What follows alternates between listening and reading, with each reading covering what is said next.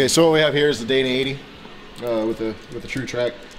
As a lot of you guys know, working with Danas, the carrier shims go on before the bearing gets pressed on. The problem being with that is if you have to change your backlash, you're having to pull a bearing off and on. As we know, pulling a bearing off and on, you have a high chance of ruining the bearing, and then you're screwed. You have to get a new bearing. So an old trick that people do is they will take an old bearing that they have around, or that they pulled off the old carrier or whatever, and they'll take it, and what they do is they sand this out. As you can tell, I've already been working on this one, but what you do is you just take a die grinder with a flappy wheel on it and just make a bunch of passes on the inside.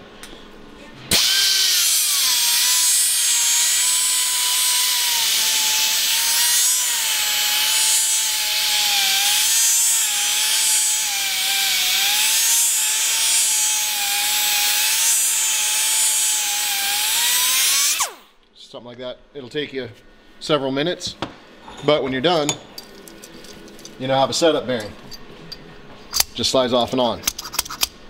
That way, if you do need to adjust your settings, you just pull the carrier out, pull the bearing off, just change your shims as needed, and then when you have final setup, you can press your new bearings on because you already have the correct preload and backlash.